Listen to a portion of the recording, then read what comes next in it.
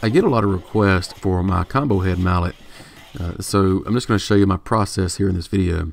So the first thing that you saw me doing was planing down two sides of the blank, and really all I'm doing there is just eliminating a step later in the process, so I don't have to sand or anything.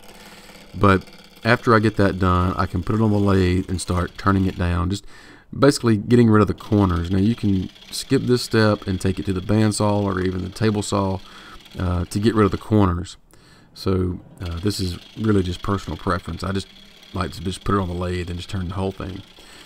But just to kind of give some background where this mallet came from, if some of you aren't familiar, when I first started turning, I was messing around with, I think it was a piece of cherry, but I put it on the lathe.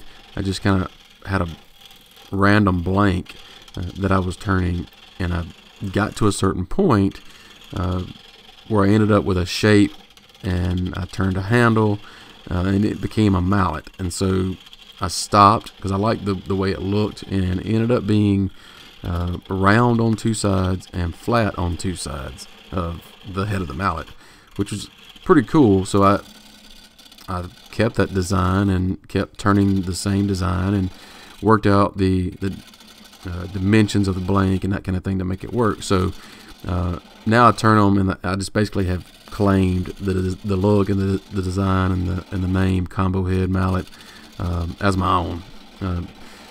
Really, because I've searched for this look and can't really find anything. But now that I've turned a lot of these, if you Google combo head mallet, Stone & Sons is going to be the first search result, and actually the first 5 if you're just searching for web articles and that kind of thing. But if you search for images, it's like the first 20 come up for my combo head mallet, which is kind of cool.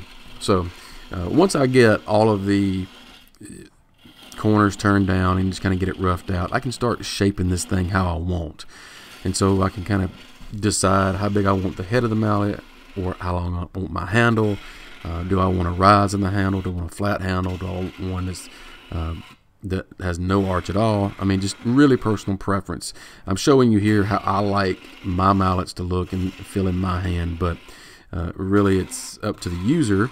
And so I'm just going to show you a few things here.